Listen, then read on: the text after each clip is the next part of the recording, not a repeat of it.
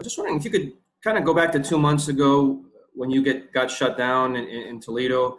What kind of went into that? How much of a bummer was that at the time, and how are you feeling physically right now? There now, I'm feeling good. I'm feeling healthy and strong. Yeah, it's kind of stunk going down last year, but I think in a normal season it would have been a quicker recovery. But with just the timing of it and kind of just the scenario, it was just the best to shut down for the season and just get ready for next year. I think Al Avila had said that you and maybe Alex also went to see a bunch of specialists just to make sure it was nothing more serious. Was there any concern that it could have been something more serious than just a mild strain?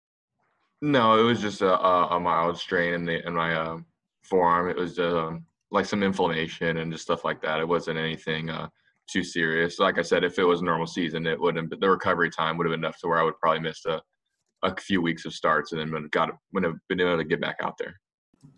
And just what's it been like so far in Lakeland for you? And is this just a matter of getting a chance to be around teammates, or what are you able to do? And I've lived out here for since I was drafted, so I can just taking advantage of the facilities and being able to play catch every day and getting a good routine. Thank you. Thanks, Evan. Next, we'll go to Jason Beck from MLB.com. Yeah, hey, Matt, thanks for doing this. Kind of piggybacking off what Evan was asking, is it basically just a matter of working? Is there any throwing involved right now, or is it just working out and are able to do anything in terms of pitching mechanics or working on anything like that? Yeah, I'm doing mechanic stuff, playing catch, light catch through now into next year. So I'm just gonna keep throwing and get my arm strong and as healthy and as strong as I can get it for the next spring training. Do you know yet? Will you be able to be at 100%, be able to fully work out when spring training starts next year, or is it too soon to tell? No, I'm 100% right now. Okay. And lastly, for me, what was it like? We've heard from different guys who are down there in Toledo about, just getting the camp games together and kind of the repetitiveness of facing the same people, the same teammates day after day. What was it like for you? And were there any tricks you were able to do to try to put any variety into it? Yeah, it was tough. It was tough for everyone because you haven't done it before. And I think the hardest part was pitching against your own teammates and not having enough players to fill a whole lineup. So you're facing the same five guys for 5 innings, and if they see you multiple times week after week. So I think just trying to be different and trying to not fall into a pattern and all that stuff. So it was good teachable moments, but it was definitely hard, but a good experience at the same time. Yeah, I was wondering if it forced you to work on anything different than maybe during a regular minor league schedule that you might not do in terms of either sequences or secondary pitches or whatnot. Yeah, I think all that stuff kind of went into it. It was all just a learning curve, and I think we did pretty well with it. Great. Thanks, Matt. Thanks, Jason. Next, we'll go to Cody Stavenhagen from The Athletic. Hey, Matt, when you look at the course of this year, no minor leagues, you get hurt and get shut down. Obviously, it's not ideal, but have there been any positive takeaways for you these past few months? Yeah, I think I was able to kind of take a step back. I've been working on my mechanics, and I've been getting to a place where I think it's going to be more consistent, and I'll be able to just take a step back and evaluate it and get ready for next year. Okay. It might seem far off, but how excited are you for next year, especially after seeing guys like Tarek and Casey get a chance in the majors this season? Yeah, I'm excited. I think it's going to come a lot sooner than we think, and before we know it, it'll be here, and we'll get after it. All right. Yeah, seeing them pitch in the bigs this year, did that make it feel more real for you at all, just knowing that your chance might be coming soon? Yeah, for sure. I was happy to see them make it, and I was happy to at everything they learned and how well they did, and seeing them grow in there, and it's just going to make them better for next year. So that kind of pumps me up.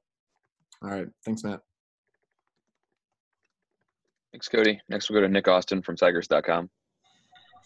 Yeah, just curious if you could comment on the one area, maybe both personally and professionally, so basically on and off the field, that you've seen yourself mature the most since being with the organization.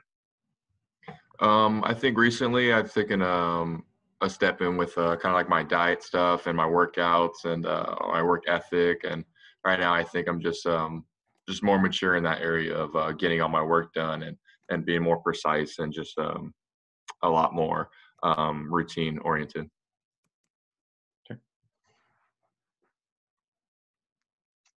Go to Lynn Henning from the Detroit News.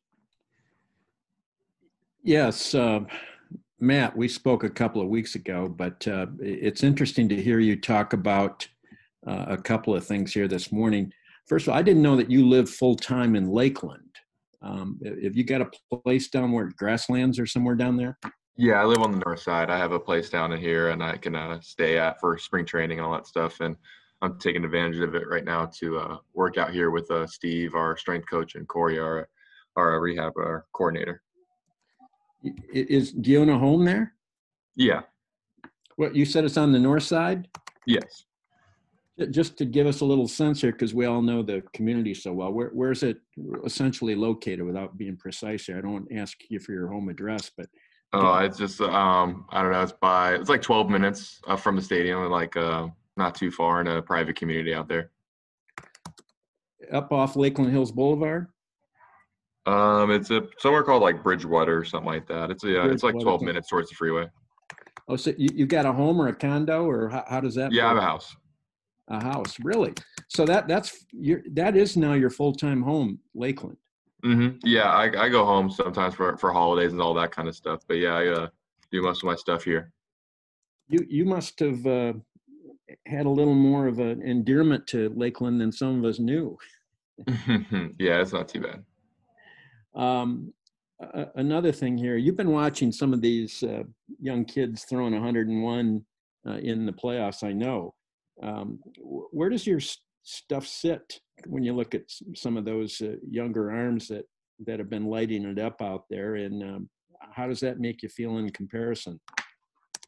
I think it's good to see all these guys throwing and all that stuff. I think they're all doing very well, and they're all unique in their own ways. And I think the way I throw and the way I pitch, it fits very well into kind of like that game style, and having a good, strong curveball and being able to throw a nice changeup off that. But I think everyone's different, and it's good to see those guys do what they're doing because it's very special.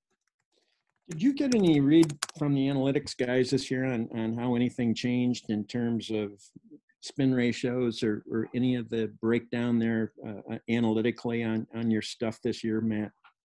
I'm actually not sure about that. I don't get too far into it. I think we're stepping it up in that sense, but I kind of was more focused on what I was doing just in game to game and that kind of stuff.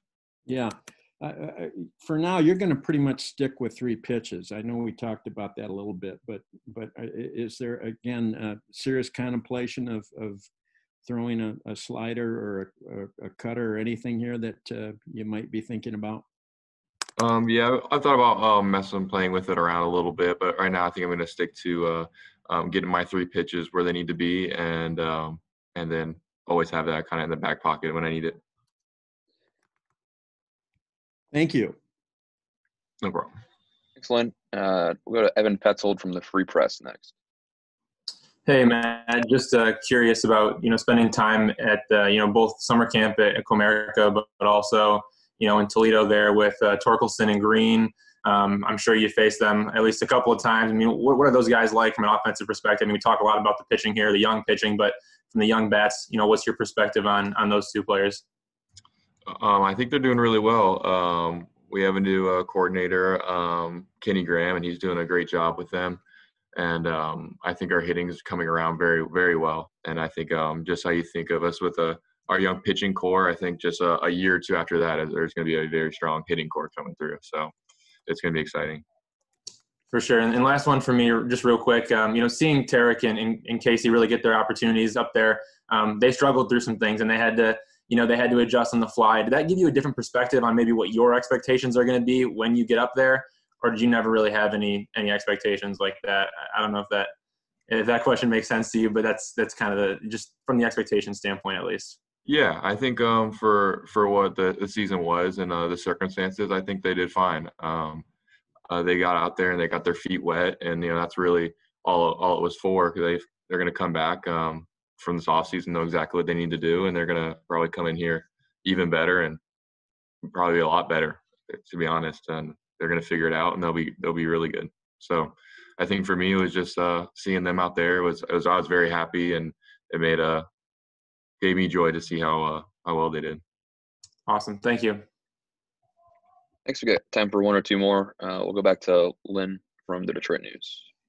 Matt, have you got any plans to do anything recreationally or on the pleasure side here when camp ends November 8th? I know you talked about going home for the holidays, and I realize that there's something called COVID here that sort of knocks in the head a lot of plans probably for circulating and traveling and so forth. But have you got anything that you're excited about personally here to do once camp finally adjourns here in a week or so?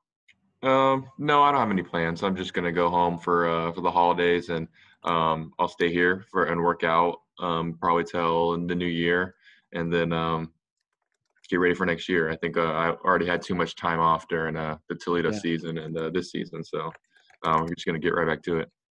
Okay, thank you. Thanks. Last question, we'll go to Evan Woodbury from MLive. Hey, Matt, just a quick question. This has been such a weird year, and there's still uncertainty about what next year is going to look like. I know as a young pitcher, there's an innings progression where you go a little bit more each year. Have they talked to you at all, or do you have any idea of how that's going to work next year as far as from an innings perspective for you or for any other of the young guys? No, I'm not sure how it's going to work next year, but if it's up to me, I'm going to throw as many innings as I can and, do as well as I can. So I don't think there's any restrictions from going into 2021, but I guess we're just going to have to see how it goes. Thank you. All right. Thanks, Matt. Thanks, everyone, for being with us today. We'll see you later. No problem. Thank you.